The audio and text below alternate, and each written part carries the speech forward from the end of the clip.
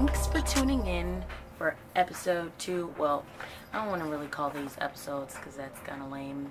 Actually talking to yourself in a camera is kind of lame. But besides the point, today I'm going to be reviewing the Costway portable washer and dryer. I've had the washer and dryer probably for about 3 or 4 months, and I'm super excited to tell you why you need to get yourself a Costway portable washer and dryer. Okay guys, we're in the bathroom now, and I have set up the portable washer. It comes with 2 pieces. So this is for the dryer. You kind of push the clothes down, which I'll show you later. And this is supposed to be the inlet to be able to put water in the washer. Water in the washer, and you're supposed to be able to, you know, hook it up to the sink, but it doesn't fit. Anything. So apparently there is a way you can buy an attachable piece, but yeah, I didn't buy it. So we're not using that. I will probably be getting a bucket and filling it with the bucket.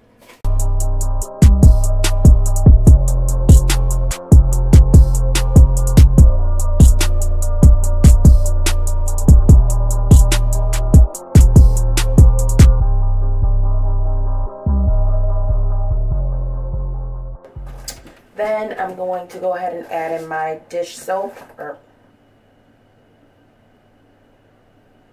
laundry soap.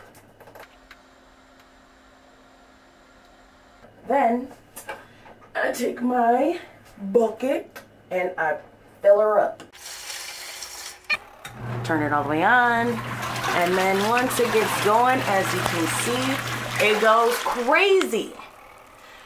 And it does that for the entire 15 minutes. Alright, so the clothes have finished washing, and I'm about to switch it over to drain so you guys can see.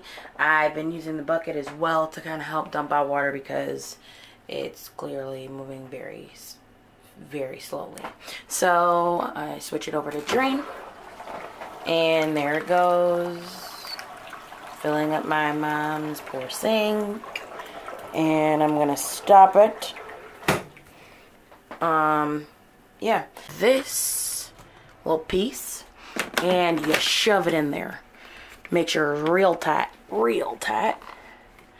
Push it all the way down so that way the clothes are as suctioned in as possible. Then you close this little thing, which I don't really know what that part's for, but whatever, close it. And here's when it gets crazy. Okay, so this thing is going to start shaking and gyrating right off top. But then once it's good and it starts spinning, then it'll quiet down a little bit. But another thing is that if it doesn't quiet down, that means you need to stop it, and you need to open it, and you need to push it down even harder because you want those clothes being real tight. So here we go. Oh God, here we go.